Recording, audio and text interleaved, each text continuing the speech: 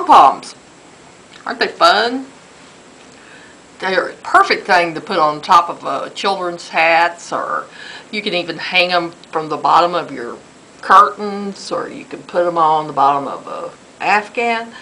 They're real easy to make. You can use either a pom-pom maker or you can use cardboard.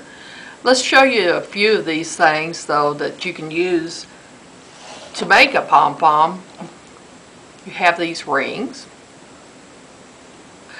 that you put them together so that you have this groove that shows right here, and you take your yarn and you wrap it around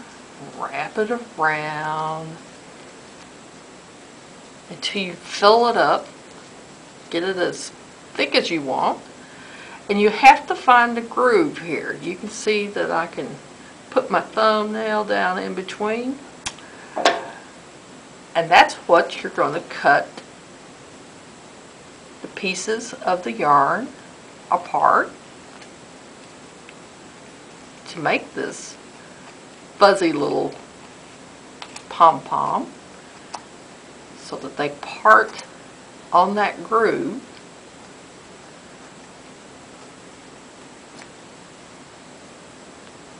Keep cutting all around the edge.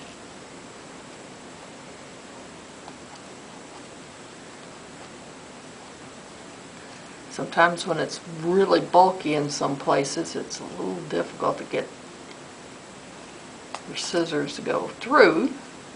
You may have to just back up a little bit to get them to go through all the strands that you have. Now it looks like I'm going to wind up with a fistful of little pieces of yarn, but this is the neat thing about this. The maker, the little rings that you separate, once you get all the yarn cut, so once you got the last bit of it cut, you can see you can separate it, the rings, just a little bit. And this is where, with the ridge, you can take your piece of yarn that you're going to secure all these little pieces of pom-pom to tie your knot.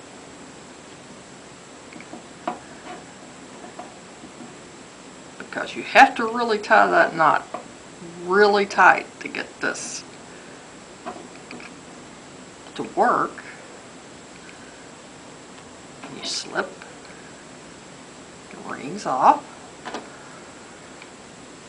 tighten your knot again, and of course it looks like a bad hair day.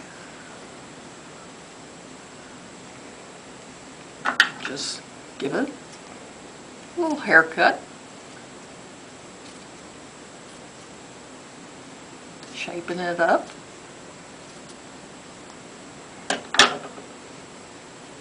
Very nice little pom-pom.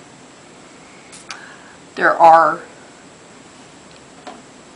different sizes that you can use. You can make medium-sized pom-poms,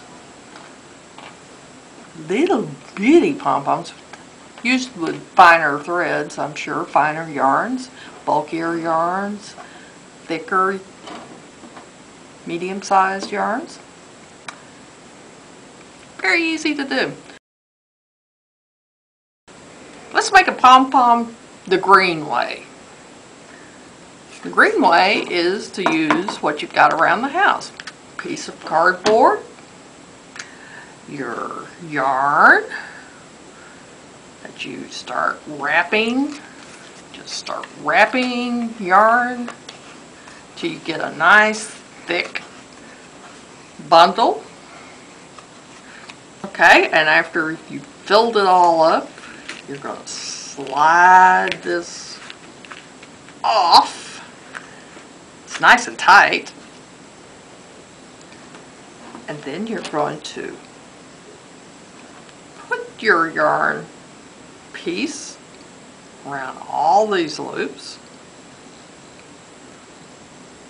tie it down tight like this. Here's a really good loopy one.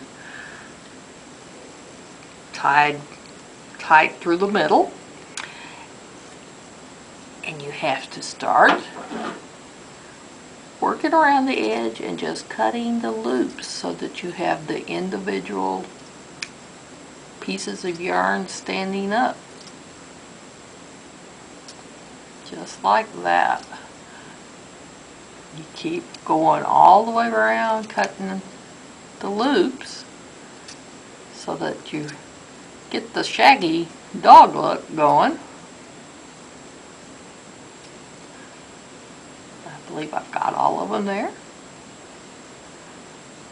Of course it needs a haircut, but that's your pom-pom.